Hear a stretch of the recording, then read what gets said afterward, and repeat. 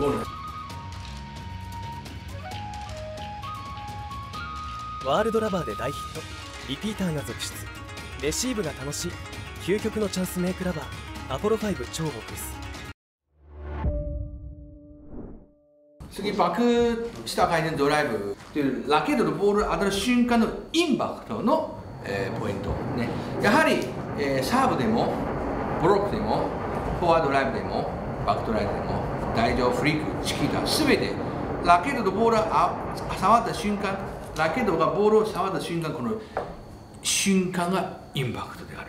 このインパクトにスピード、回転、パワーに変わります。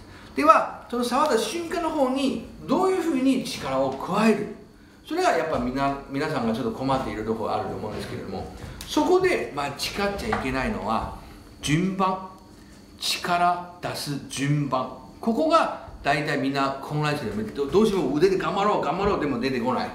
何なのもうちょっと待ってってことでは順番が混乱してしまうので、一つ目のポイント、足、順番はね、足から骨盤プラス腹筋一緒なんですよね。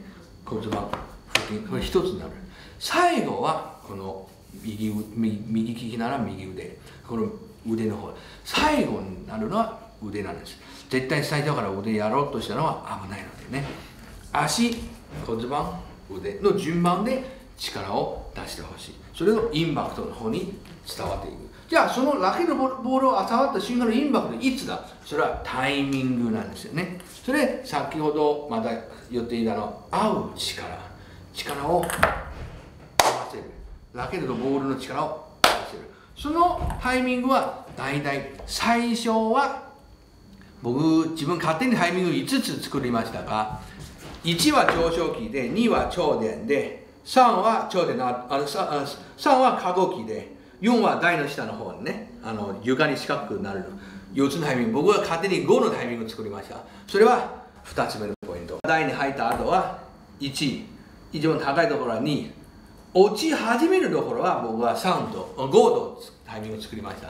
5。この最初の練習がまずこの5のタイミングでやってほしい。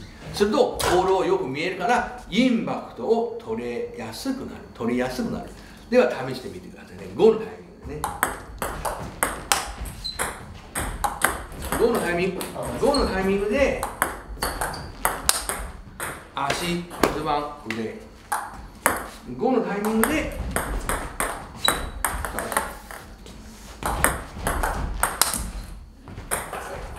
皆さん5のタイミング見えるかな？5のタイミング見えます？ちょっと待つ時間がありましたよね。見えます？待ってて、パーンっていく。待つ時間。これは5のタイミングでね。じゃあ、3のタイミングは、頂点のだいぶ後。3のタイミングは、だいぶ待ってていい。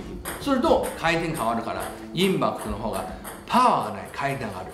さっきのはパワーとスピードは両方あるので、5のタイミングで持っていくと力を入りやすくなるのは足、骨盤、腕の順番で。で、僕よく生徒さんに冗談で言うんですけども、まあ本当でもあるんですよね。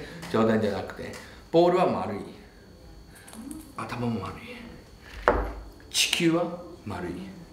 なので、この丸いのものを打つには体の方も回らないと力出ません。それは遠心力です。なので、足、骨盤、腕の使いとしては、ちゃんとひねって合わせていくと力出るので、そこを間違えないように。たまにこういう人いるね。これで力出そうとしてるないです。これはただ下から上、前に持ち上げるのはいいドライブできるんですけども、力はインパクトは出ないですね。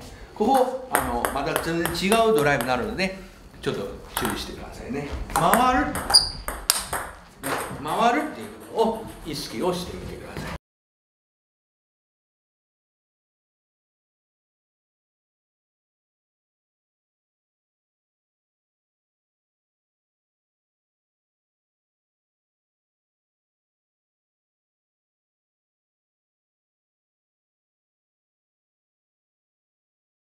では5のタイミングですよ。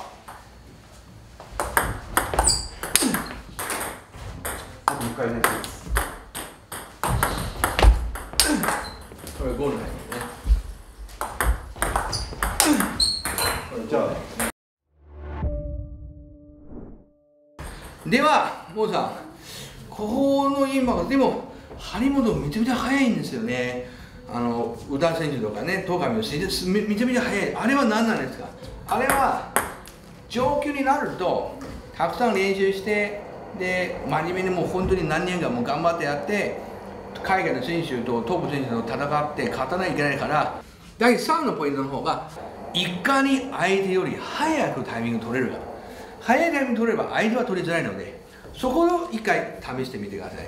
今度こそ5つのタイミングのうちにバンドを履いて、1、上昇期、頂点で頂点の後で3のタイミングで4のタイミングになるけど、この1のタイミングで取るのは今のトップ選手だよね。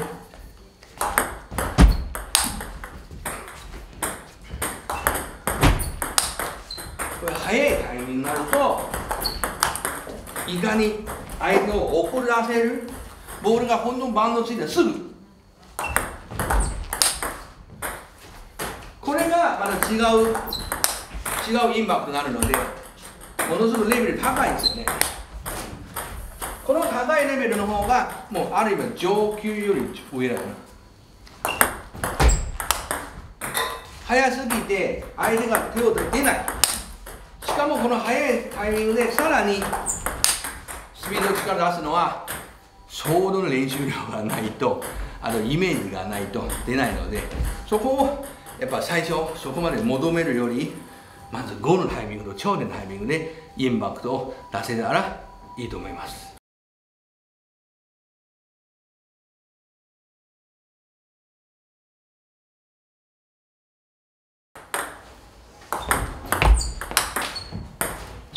これは早いね。